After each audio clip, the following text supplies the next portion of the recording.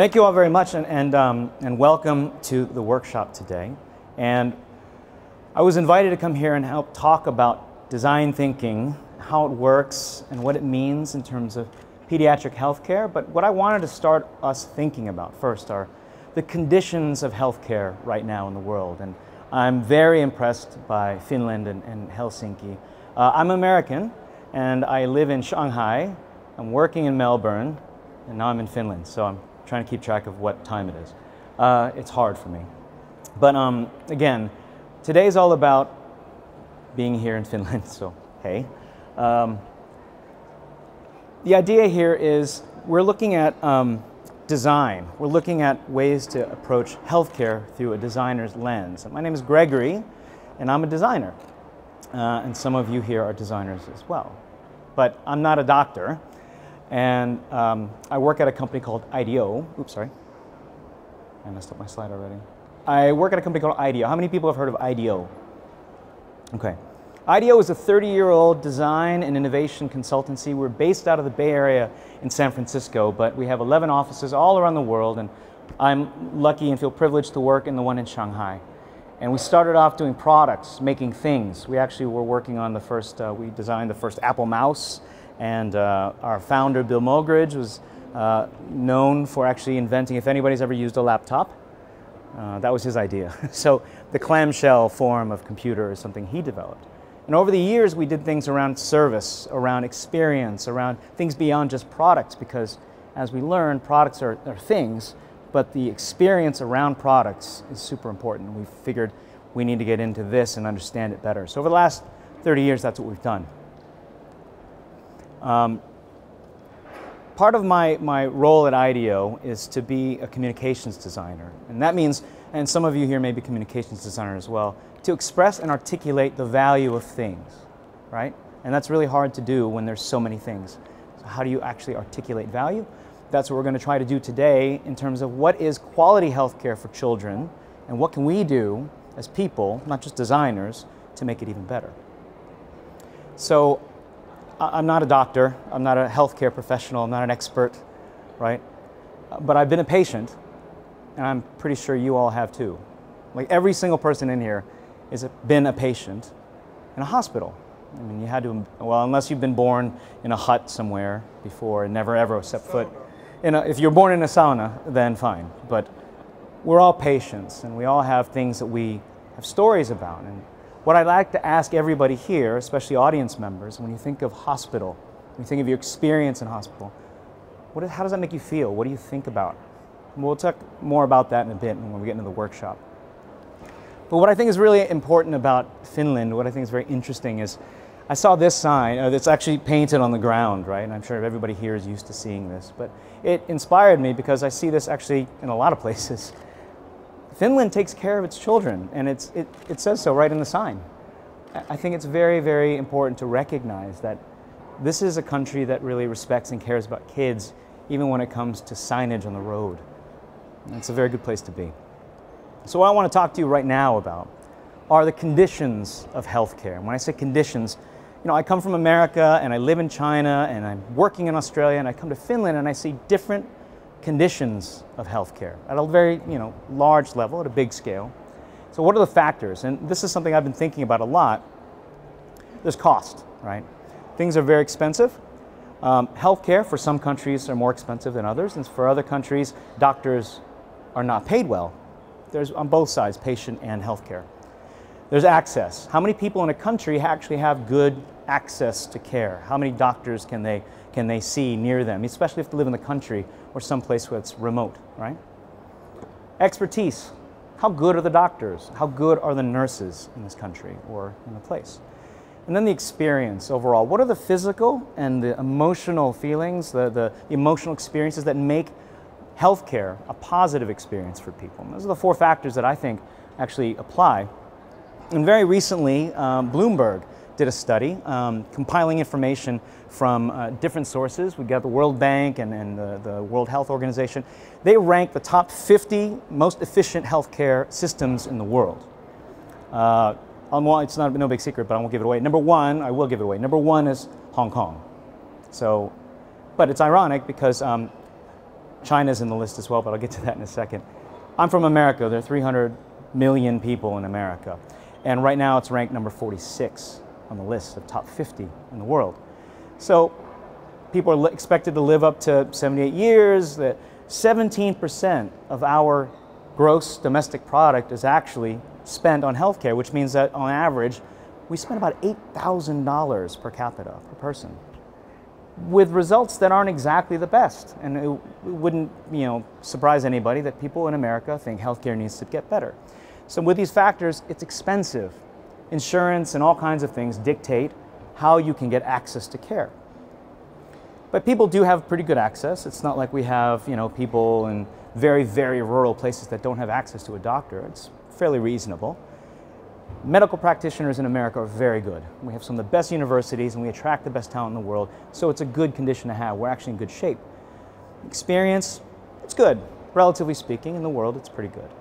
Now, what I found was interesting, the reason I brought up Hong Kong as number one, where I live in China, we have 1.3 billion people, right? So the scale is enormous. They rank 37. More efficient than the United States, which if you think of China and you think of what that means, well, there's lots of factors that go into that. We have old people as well, people that live up to 73. 4.6% of the GDP is spent on healthcare. Sounds like a low number, and I don't know what you're thinking, but a low number may not be great because you're only spending $278 per person compared to that $8,000 from the United States. So the cost is negligible. People don't have to pay too much. But the problem is people don't all have access. And the other problem with cost and access, doctors don't get paid very much in China. In fact, I read a story the other day. One surgeon was saying he makes about $600 a month. A lot of bribes go back and forth to try to get people to work and do their case. People come with what they call hongbao, a red envelope full of money to bribe doctors, please do the surgery for my child. I don't have enough money. He doesn't have enough money as a surgeon, so he'll take it, and that's what happens. So the care, the professionalism, the expertise of doctors is not great, and it could get better. By extension, the experience also could get better. Let's go to Finland, though. Finland, you have 5 million people. That's about the size of Singapore, where I've also lived. And my city in Shanghai is 23 million, so it's kind of just my town. There's about 4 of yours there. But Finland ranks number 23 on the list of the top 50 most efficient healthcare systems. And you have old people here, 80s, which is great. That means people are healthy and surviving longer. And you spend about 10%, which seems like a pretty good number on healthcare here. And you spend about $4,000 per person. I think it seems very reasonable to me. You've got it all covered. I mean, everything here seems pretty good. You've got great access to care.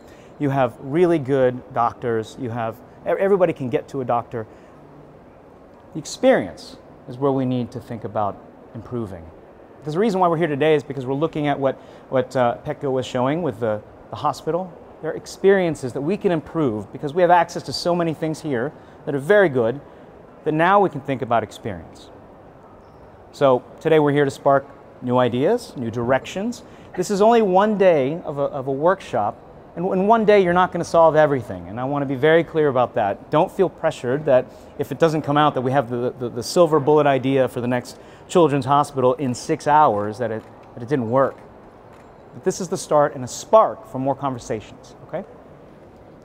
We're going to look at this through a design lens. And when I say design lens, I mean it's not just about architecture, and it's not just about furniture, it's also about processes, systems, things that are brought together to solve a problem. And it used to be when I'm more of a graphic designer, right, an interaction designer. I used to talk about design as being art with purpose, right?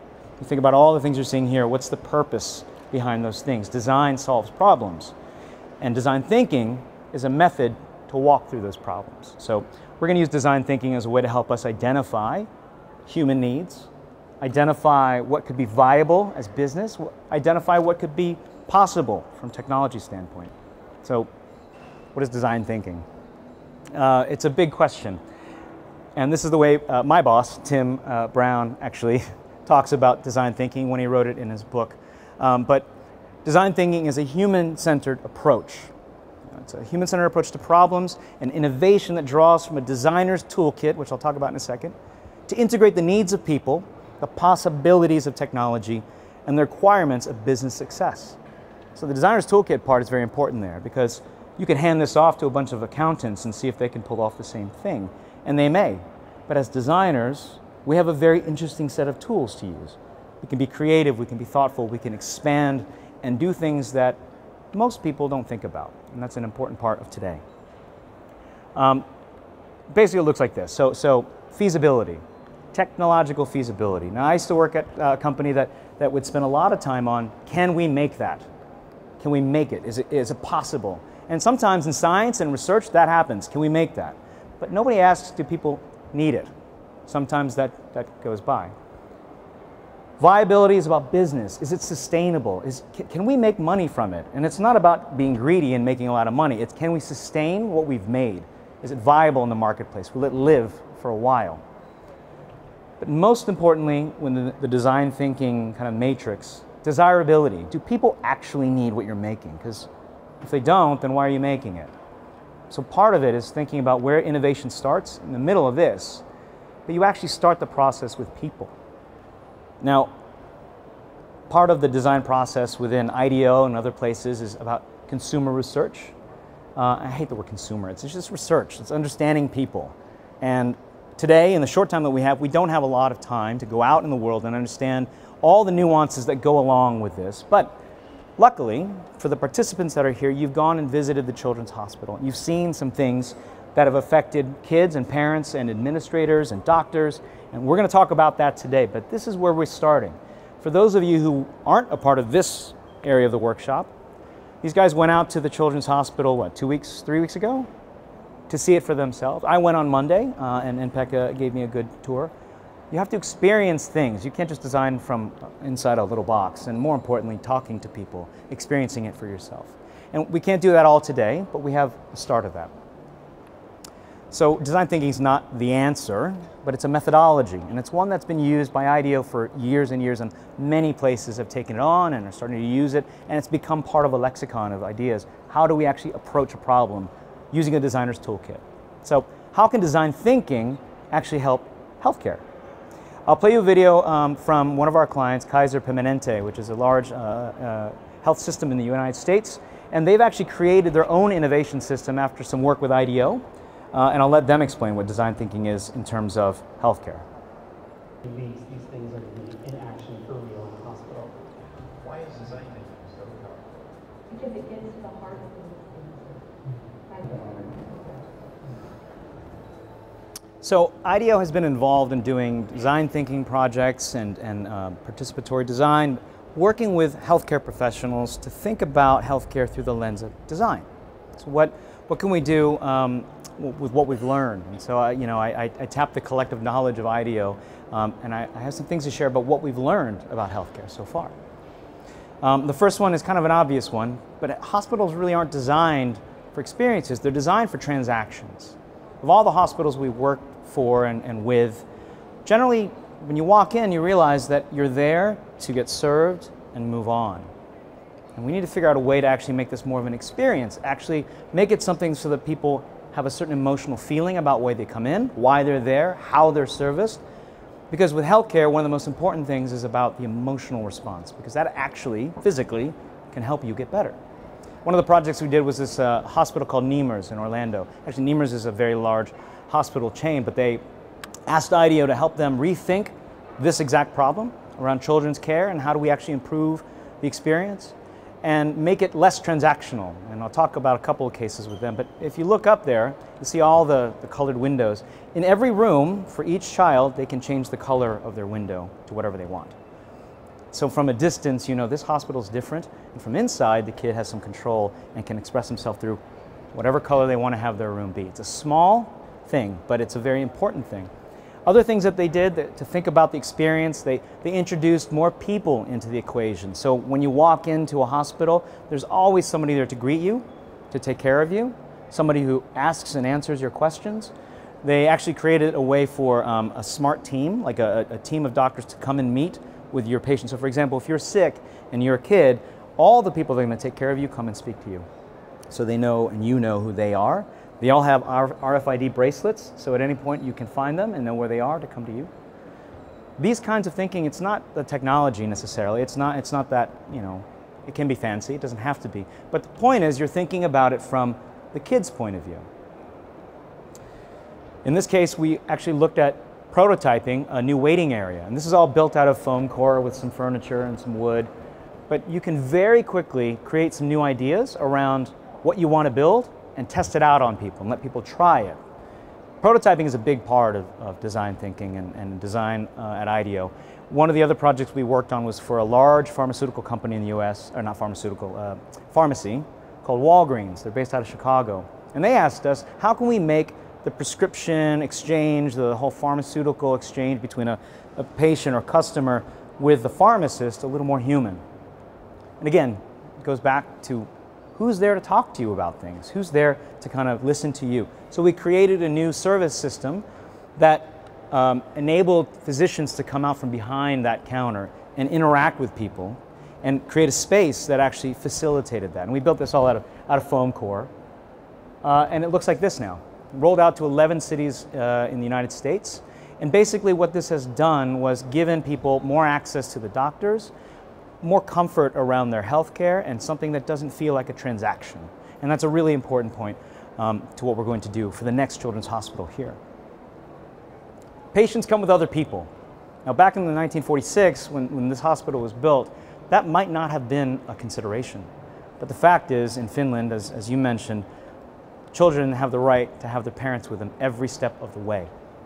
So a lot of times, hospitals have tons of equipment, tons of stuff in the hallways. You see some of the pictures, you guys will come up and look. There's no room for the actual patients. It's equipment.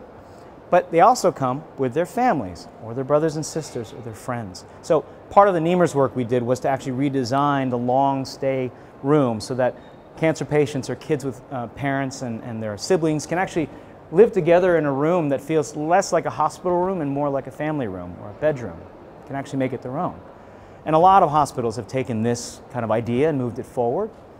Other ways to look at family spaces. When you think of waiting rooms, when you're waiting to see what the doctor's going to come out with and diagnose your child, like something that actually has more care and comfort for the rest of the family is really important. So IDEO designed this with Niemers to make it feel like a very comfortable space and one that is inviting, not a place that you have to wait for your number to be called and look up and hope for the best. So the other part of it, the other side of it, it's not just about the patients. It's also about the healthcare professionals that work there. If you can't have a good working space or working environment or process, you're not going to do good work. So healthcare professionals are people too, so we have to think about their needs. We did some work with Kaiser Permanente in the United States, and you saw the video earlier of the innovation team there. The idea here was that there's a hole in the service journey where nurses oftentimes will change shifts. And when they change shifts, it feels like a black hole. They describe it as like a ghost town where the patient doesn't know who's taking care of them now. And the nurses don't know what's going on. The ones that come on shift need to have some kind of knowledge exchange. So that's what IDEO created. We created a system for them to exchange knowledge at shift changes involving the patient. So it's not just two nurses in a dark room swapping stories. They actually have a very public way of explaining what needs to get done, how much needs to get done next, and the patient has a visibility into the care that they're getting. So thinking about it from a professional's point of view actually affects having better healthcare overall for the patient.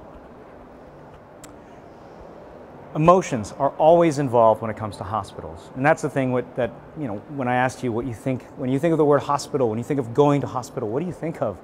For me, it's the smell of hospitals. I always think of, my mother used to be a nurse, and she was an OR nurse, and every time I'd visit her, I think of the smell of how, the bleach and the cleanser and the ways that it's got to feel clean, but at the same time, that smell stayed with me for the rest of my life about hospitals.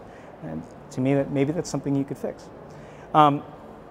One thing we've done, we worked with this a group called St. Joseph's Systems in the United States, and what they wanted to do was approach care not just from an emotional standpoint, but from a sacred standpoint. They're a large Catholic church system, and what they wanted to do was create sacred connections to people, right? Sacred encounters. And when we say sacred, we mean preserving emphasizing, respecting the dignity of every single patient that walks through that door, because they believe that everybody has, the right to feel like people, not just patients. So, for example, the nurses that come in, when you walk into St. Joseph's, the nurses actually record not just who you are, but what you're wearing. So at the time when they need to come get you, they don't call your name. They just walk over to the person that's wearing the light pink blouse and ask you to come over. So it's a very dignified way of doing a waiting room. But other things that they've learned outside of healthcare, they looked at hotels. Hotels have a way of actually bringing out different moments in the journey when a person comes to the hotel. They call it scenography. They want to create a space, a moment. For those of you who are interior designers or architects, scenography sets the stage for the emotions that you're going to feel. So they took scenography and turned that into what they call spotlighting, and spotlighting moments in the journey of the patient. So for example, bringing someone in the waiting room a blanket, just because they looked cold, paying attention and spotlighting the care and the dignity you're giving to that person. Bringing extra pillows to somebody that's in a long care room. You know they need it, you're their nurse, but bringing it and being aware of that. It's surprising that not everybody really thinks of it that way. So what we did was we created actually a guidebook on how to be more sensitive and how to spotlight your patients, how to bring emotion into it so that people can actually get better because they feel better about the place that they're staying. And the last point, especially for this group, kids can use their imaginations. So we have to inspire them to use their imaginations. There's nothing worse than meeting a small person, a little human being, who has to go through chemotherapy, that has to go through things that even adults, for the most part, have a hard time going through. The advantage with children is that kids are optimistic. We were talking to the press conference the other day, and we asked, how many people here love going to the hospital? How many people here like going to the hospital? I've met people who've actually mentioned that their kid loves going to the hospital because there's some fun things there. Yes, you have to go through some things that are painful. Yes, you have to go through things that are maybe different or alien, but there's something in that experience that made them think, well, that was kind of fun, or that made me feel good. I want to go back there. What are those things that we can create together that emphasize that feeling? Now, what we did, I'll give you an example. This is not an IDEO project. This is something that was done by GE Healthcare, and really inspiring. Our founder, David Kelly, is including this in his next book, which just got released. It's called Creative Confidence. And it's a story of an MRI machine that was designed by GE Healthcare, top of the line, high-tech, bleeding-edge technology, actually super, super well designed. The designer of it was so proud of it. But what they found out when they put it in the hospital was that 80% of young patients had to be sedated to use it. Because it's terrifying to go in an MRI machine when you're sitting there laying down, locked in with this loud rumbling and noise around you. It scared them.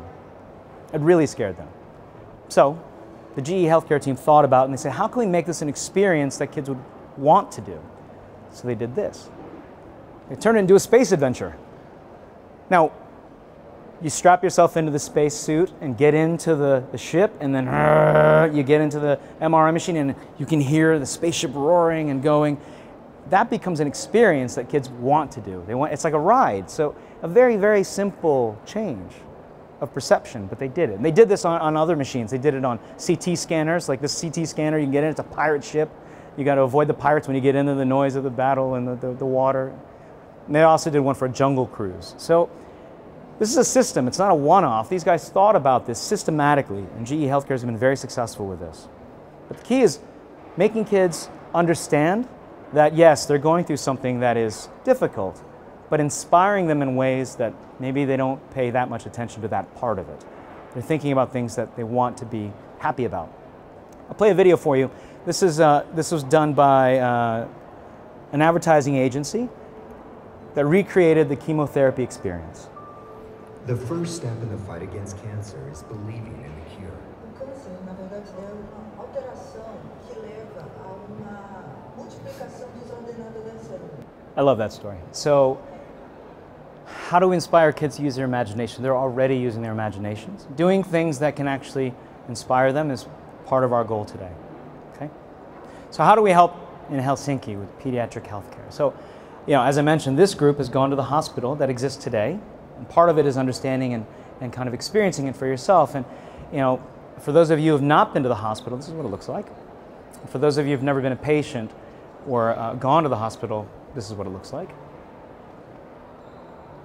Now, part of this is seeing the experience through the eyes of a child can be very interesting. Now, not all kids will be able to explain what's going on, but if you yourself experienced it, try to see what's going on. Look at the cues, because most of you here have never been there. What's going on here? What are the questions that come to mind when I walk into the Children's Hospital today? Where do I start? Who do I talk to first? Where do I go? Hopefully my mom's with me, and maybe she knows. Or maybe she doesn't. This is what we're going to talk about today. All of you have experienced parts of this, and we'll look at this again.